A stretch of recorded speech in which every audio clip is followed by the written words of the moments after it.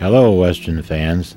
A few years ago, B-Western author and historian Bobby Copeland and myself got together to tell the story of the great cowboy heroes of the silver screen.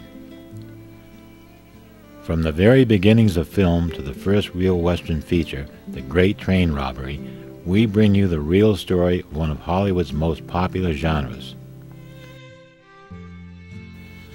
From the early silent films of Bronco Billy to William S. Hart and Tom Mix,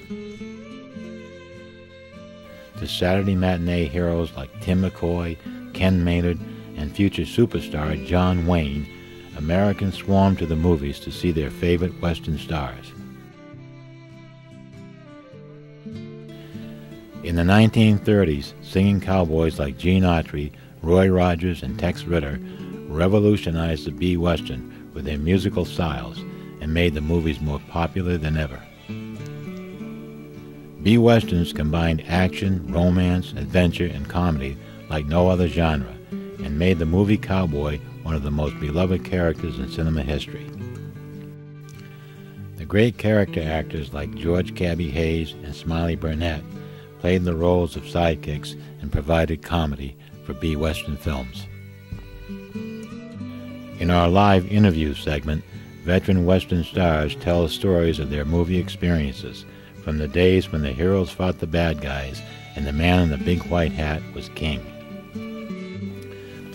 There were icons like Hopalong Cassidy, played by William Boyd, who sprang from the novels of Clarence Mulford to the silver screen and endured through the early days of television to become one of America's favorite Western stars of all time.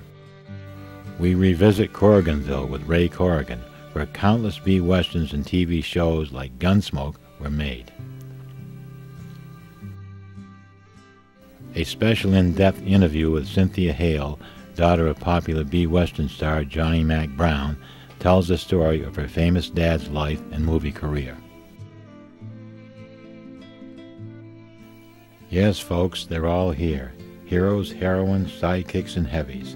The cowboys and cowgirls of the Saturday matinee. B-Western Heroes of the Silver Screen is a comprehensive, informative, and entertaining experience for the Western movie fan and just about anyone who revels in American cinema history.